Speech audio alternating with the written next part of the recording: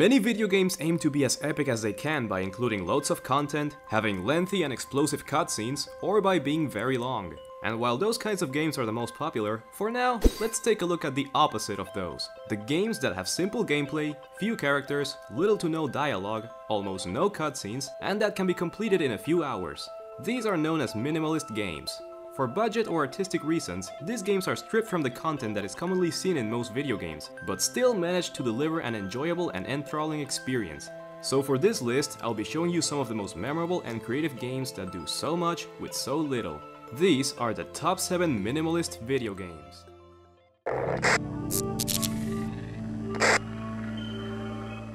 The Stanley Parable is an excellent way to begin this countdown, as the game itself even has minimal origins. Originally made as a mod of Valve's Source engine, it is now a standalone game on Steam.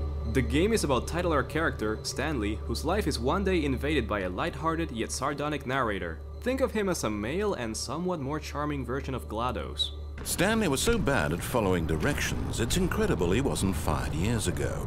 The game revolves around deciding whether to obey or disobey the narrator. With only 2 predominant characters, a simple environment, and the only gameplay mechanic of walking, what makes the game so good are the multiple choices and multiple outcomes. You can please the narrator by following his directions or upset him by not doing so. No matter what you choose, he will always have something to say. At first, Stanley assumed he'd broken the map, until he heard this narration and realized it was part of the game's design all along. And depending on the choices you made, the game will have multiple endings that will be either happy, tragic, or mind-screwing. And I can't really say much else, as this is a game that needs to be played for oneself to understand the greatness of it. All you do is choose your path and walk. Can't get more simple than that. But in his eagerness to prove that he is in control of the story and no one gets to tell him what to do, Stanley leapt from the platform and plunged to his death. Good job, Stanley.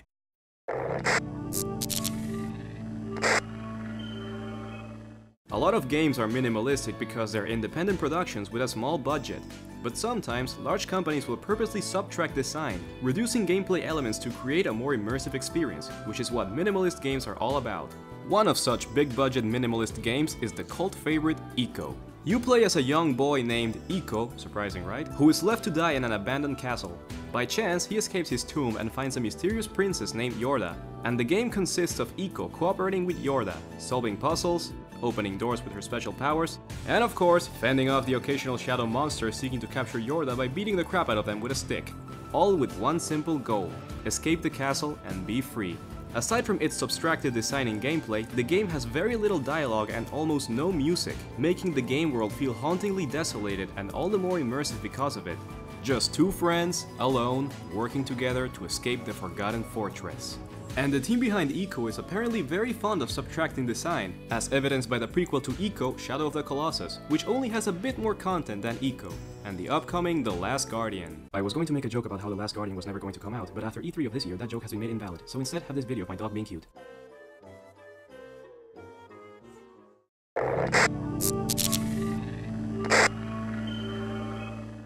Dear Esther, more of an interactive story than a standard game, puts you, the player, on a seemingly uninhabited island, and your purpose is to explore the island. Meanwhile, an unknown narrator reads a series of letters dedicated to a woman named, you guessed it, Esther. There are no enemies to fight and no puzzles to solve. This game is 100% story-driven. The more you explore, the more of the story you hear. And the more you hear of the story, you begin to realize that things may not be what they seem. There were chemical diagrams on the mug he gave me coffee in. Sticky at the handle where his hands shook. It does an incredible job of getting the player immersed with its eerie atmosphere. A deserted island at dusk that is both haunting and peaceful, not to mention very pretty looking. And you all know how much I love pretty scenery. And despite its simplicity, this game still has a few secrets. For example, at certain places in the island, you can see ghosts. Ghost? It's not a game for everyone, but if you enjoy a good and mysterious story and a hauntingly immersive atmosphere, I'd say give it a shot. You will be surprised in more ways than one.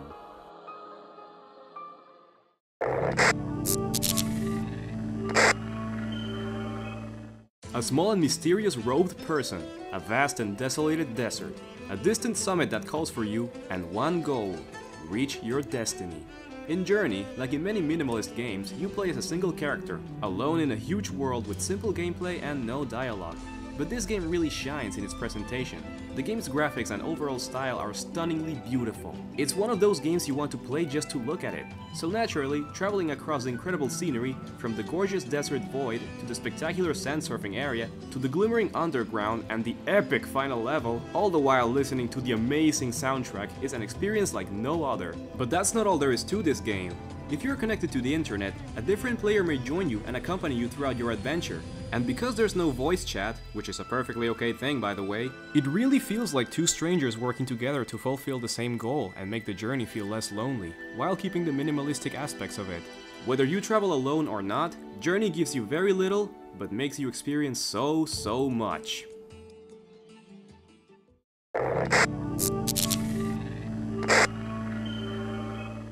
Limbo is as simple and straightforward as a game can get. You play as an unnamed little boy who wakes up in a strange world, and you have to venture through the world, solving puzzles and using your wit to progress. Almost no characters, absolutely no dialogue, an extremely vague story, and no color even! Limbo is all about the atmosphere. The grainy black and white art style and the eerie and ethereal music make for an incredibly haunting atmosphere that really invokes the feelings of desolation, loneliness, and dread. Fitting because you're alone and nearly everything is trying to kill you. While the gameplay is really standard, all you do is run, jump, and interact with stuff, the puzzles you face are very elaborate and creative. Some will require extensive thinking and some will be action-oriented, but all of them are unique and interesting. Unrelated to gameplay, while it's not a scary game per se, it has themes and settings that very well go into the horror category. Not to mention the horrific ways you can get killed in this game. I wish that I could turn back time, 'cause now the guilt is all mine. This is a game that must be played at night with the lights off and headphones on to get sucked into the atmosphere. Simple, short, and hauntingly cool.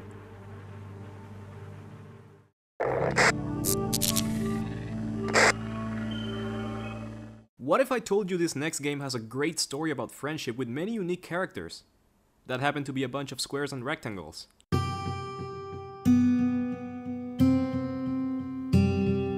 This is Thomas Was Alone, a simple indie game that really doesn't have a whole lot going for it in terms of environments and character design. But all indie games have something that compensates for their simplicity, and in Thomas Was Alone, it is narrative and gameplay. Your adventure is being narrated by a man who sounds like the nicer brother of the narrator from the Stanley Parable. Thomas was absolutely fantastic at falling. He was almost as good at falling as he was at observing. And as you progress through the game, little bits of backstory are being told to you in the form of quotes from other characters. I won't say what the story is, as it is best for you to play the game to find out. And speaking of characters, as you get farther into the game, you are joined by other figures, each with their own names, different personalities, and special abilities. And your objective is to use the abilities of your companions to solve puzzles and find a way to advance. All the while, listening to the witty and well-written dialogue the narrator says about the other shapes. Was it too early to refer to Laura as his girlfriend? Only if I say it out loud, he told himself. Thomas Was Alone is an incredibly unique game, but also an experiment of sorts. By presenting the most simple and modest design imaginable, you can get your audience to really appreciate the story and characters, once again putting the subtracting design strategy to its full effect. And if you play your cards right when designing a minimalist game, you can give a lot of personality to a square.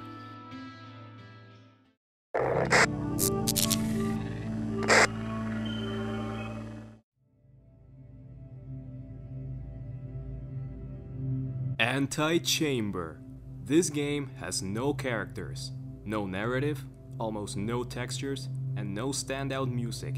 This game is virtually empty, and yet it's arguably one of the best indie puzzle games out there. This game integrates exploration and puzzle solving in a fantastic way. You walk around the many chambers with the goal of solving the puzzles to advance. You're only given a very vague hint of what you have to do. And that's where the lack of content becomes really effective, as you have to think outside the box and do things that no other puzzle game would even expect you to do. With no distractions, you are forced to get immersed in the space and analyze it as best as you can. And believe me, this game requires lots and lots of thinking. A lot of its puzzles are so mind-bending and intricate I can't even begin to describe them. And this is just personal, but I love the atmosphere of this game. It has a strange calming feeling to it. Just exploring this strange place, listening to nothing but the ambient sounds, it feels relaxing. I could just stay there for a while and clear my mind. Yes, just stay here, clear my mind, and relax for— oh no! Anti-Chamber is a strange, beautiful void. A simple game that will test your mind like you've never had before. By creating a world devoid from nearly everything, you can forget about everything else and open your mind to the many obstacles you face, making Antichamber a successful minimalist game. This has been Media Master, and you're probably wondering why this countdown only had 7 entries instead of 10. I don't know, I guess you could say that this was a minimalist countdown, right? Get it? It's clever, isn't it?